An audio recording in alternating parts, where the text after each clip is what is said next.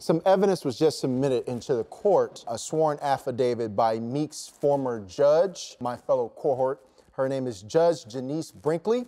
She sent in a sworn affidavit because she was unable to make it today, so I have allowed it into evidence. And let this go on the record, and I quote, "Lock that nigga up and cancel him immediately.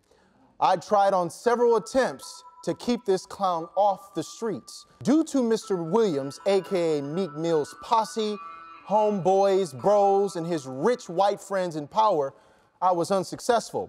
So please do what is right for the culture, for society, and the children of the future at large.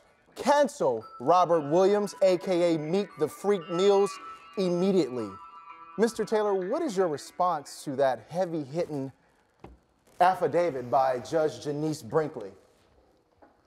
Ladies and gentlemen of the jury, let me just start by saying, the bitch name is Janice. What judge has a ghetto name like Janice? She called him Meek the Freak. We know a bitter bitch when we see one.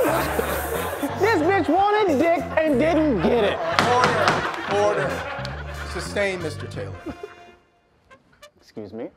She wanted penis and did not receive it.